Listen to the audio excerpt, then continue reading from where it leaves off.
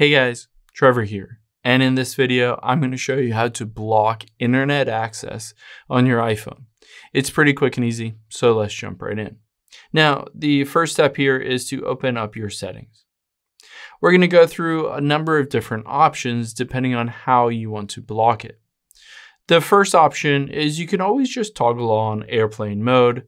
This essentially prevents any kind of Wi-Fi or any cellular data to get to the phone, disabling any ability to use the internet.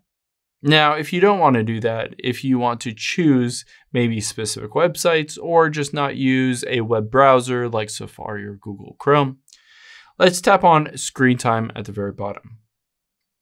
On here at the very bottom, tap on lock screen time settings and make sure you set a password that no one else will be able to know and guess so that you can make these changes and they won't be reversed. So set that password here. And next we will tap on content and privacy restrictions. And now that we're in here, make sure at the very top, if that's toggled off, just turn it on to enable this.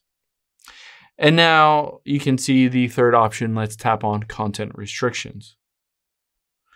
On here, you can see midway down is web content, and it's currently set to unrestricted, indicating that I can go to any website on the internet.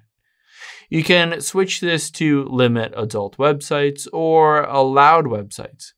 This will only allow these specific websites to be visited on this phone. You can always go through here and swipe to the left and delete any of these if you wanted to remove all of them. Essentially, what this will mean is you will completely block out the internet from having access to any websites on this specific phone.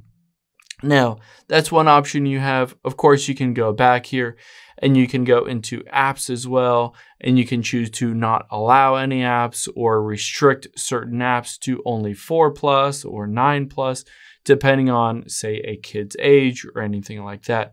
But this allows you to fine-tune and control exactly what you are and what you are not allowing on your phone.